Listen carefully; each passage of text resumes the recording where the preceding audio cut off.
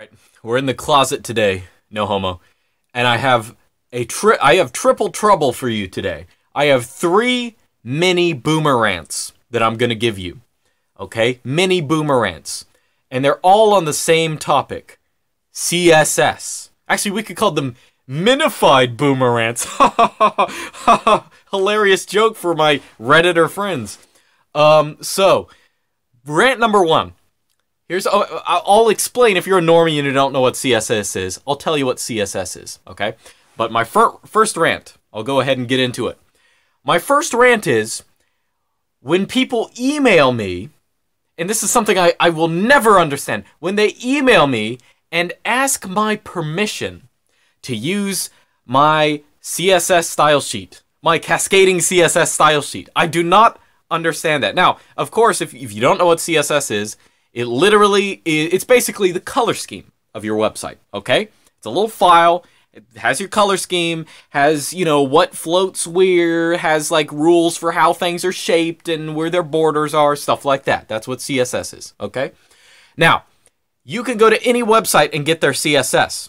I cannot understand why anyone would think you need to ask permission to use CSS. I mean, it'd be like if you were if you see someone paint their house in a certain color scheme, as if you go to them and ask their permission to use their intellectual property. It's just so absurd to me. I cannot even imagine it. Okay, like even if you're simping for proprietary software, which I'm not, but even if you are, you might think that, oh, okay, well, that's a big program. It makes sense to have IP for that. But for rules about, like, color schemes? Ridiculous. I can't even understand it. This is actually one thing that annoys me to no end. Like, these people who ask you, like, you put something out there, and they ask you to, like, put some kind of license on it. Like, so they expect that it's, like, you'll be offended if you use the script or the CSS that you uploaded. Same thing when I first put up all of my scripts on GitHub, okay, my dot files on GitHub, people would this is just, I don't know, maybe culture shock for me, because, like, I'm not in this cucked mindset of, intellectual property, I gotta follow it. But so many people would just email me and ask, wow, I really like this script, can I, like, use it, dude? And I'm just like, why do you think I put it on GitHub, buddy? Okay, so here's my new license, okay? It's called, I don't know what it's called, but here's how it works. If you ask, you can't use it, okay? If you even think you have to ask, you can't use it. Everyone else can use it, okay?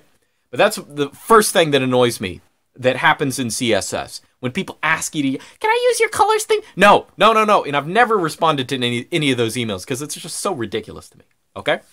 Number 2, Minified CSS. Cringe! Now, what is Minified CSS? Okay, now CSS, usually when you make a style sheet in CSS, you have formatting, so, you know, you can clearly read everything. It's all, it looks nice. You can go through it. Your code editor has everything highlighted, stuff like that. Great, okay?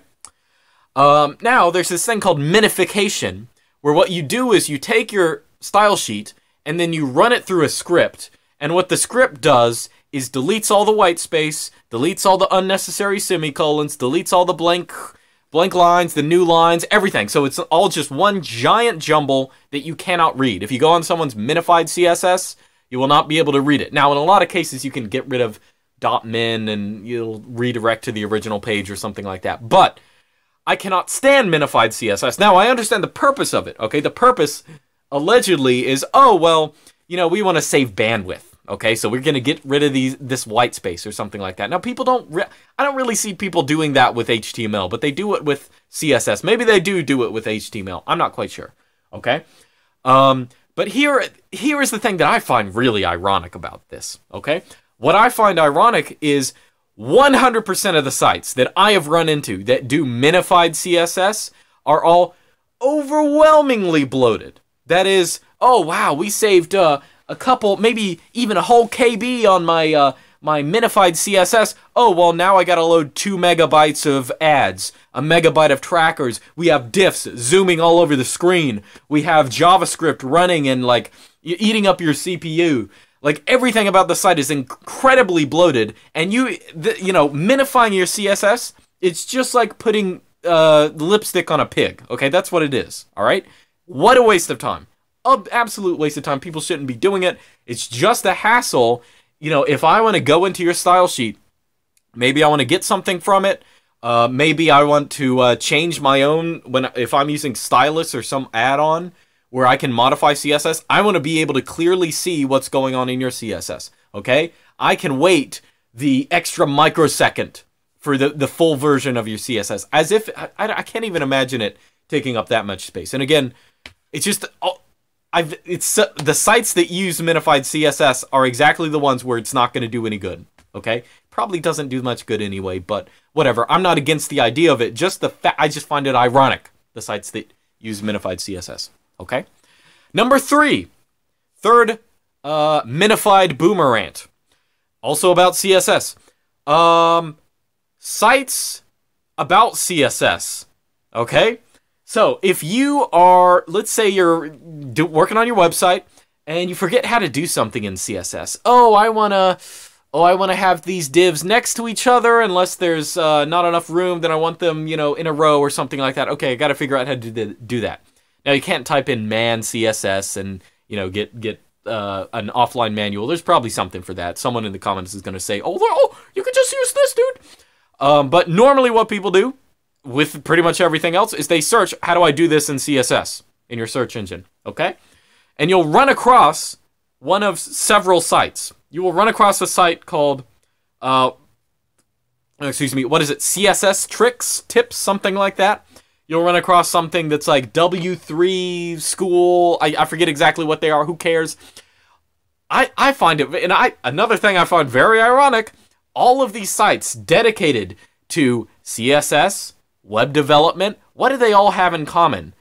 They're the worst sites developed on the internet. They are by far the slowest to load, the most difficult to use. I mean, CSS trips or tips, whatever it is, you go on the site, the layout is very simple. It just has a sidebar, has a front bar or something. Why is it the slowest site on the internet? Okay?